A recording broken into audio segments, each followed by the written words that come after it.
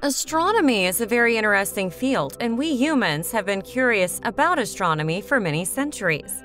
So it's normal that some of the things which are said about astronomy or telescopes are completely made up and wrong.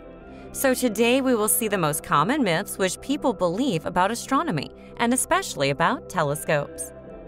1. The first myth is Galileo invented the telescope.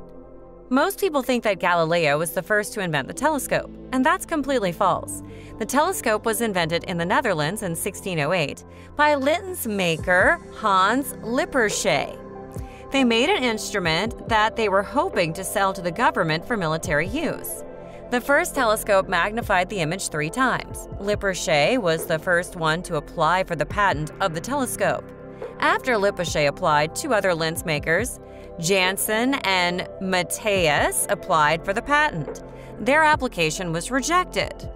When Galileo heard about the instrument, he used that instrument to point it towards the sky to look at objects through it. So Galileo was the first one to do so. Maybe because of this, he gets credit for inventing the telescope. 2. Polaris has always been the North Star.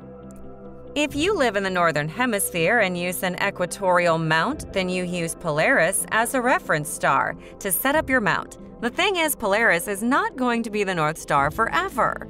The Earth wobbles on the axis it spins. It changes by 1 degree every 72 years.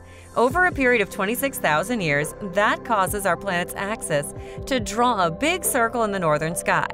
You should watch this video on the channel to know more about Polaris. 3. The moon cannot be seen during the daytime. This is quite a misconception among new astronomers or for most people who are not into astronomy. The thing is, the moon can be seen during the daytime as well.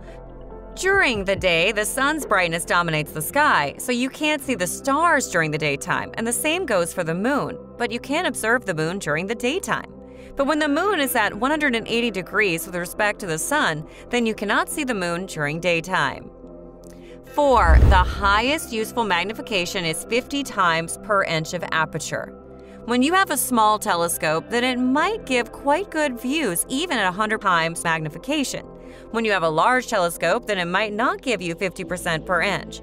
Large telescopes also magnify the atmospheric disturbances, so at the top it will give better views at 20% to 30% magnification per inch.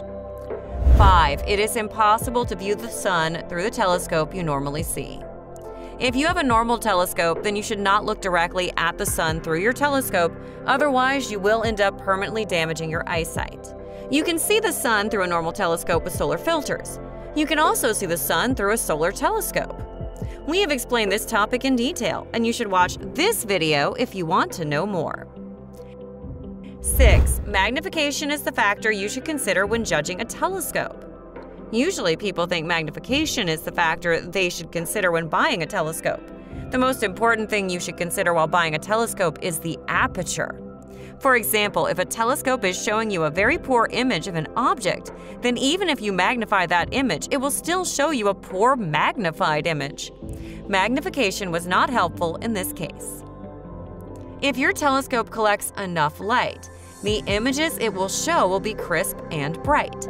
To collect more light, aperture is the most important parameter. So if you choose a telescope according to its magnification, then you'll end up buying an inefficient telescope.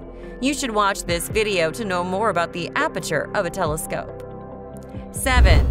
The Dobsonian telescope doesn't even look like a telescope, so it may not be good. It is true that the Dobsonian telescope doesn't look like a conventional telescope, but Dobsonian telescopes are one of the most value-for-money telescopes. And if you're a beginner who's on a tight budget, Dobsonian telescopes will provide you with everything on a smaller budget. The shape of the telescope will not affect the results you see with that telescope. You should watch this video to learn everything about the Dobsonian telescopes. 8. Amateur astronomers cannot contribute to astronomy. If you're a beginner or intermediate level astronomer, then you might think that all the objects you see are already discovered and information about them is available. But this may not be the case. Also, many research astronomers do not have enough time to look through the telescope for new objects such as comets. So you as a beginner or amateur astronomer can find new objects or any new thing you find about existing objects. After that, you can submit your findings to the American Association of Variable Star Observers organization. The aim of this organization is to allow anyone on the planet to participate in scientific discovery for astronomy. You'll find a link to this organization's website in the description. So if you enjoy finding new objects while stargazing, then your work can get scientific recognition. If you liked this video, then give it a like and subscribe to the channel for more such content.